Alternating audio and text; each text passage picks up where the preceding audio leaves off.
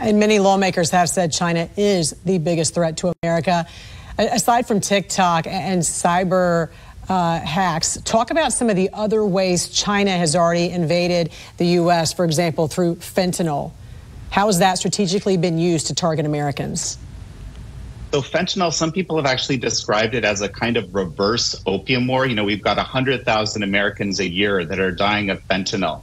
And the thing that we've discovered, and this is also done through the amazing work of Peter Schweizer, who I recently had on my show, American Thought Leaders, basically China is involved in every stage of the process. The precursors, the things that fentanyl is made of, are basically made in China. The pill presses that are used to create the fentanyl pills are made in China. They get shipped over to Mexico. There's Chinese in the ports working on them. There's Chinese apps being used to launder the money of the Mexican cartels. So the Mexican cartels and Chinese organized crime basically are working hand in hand.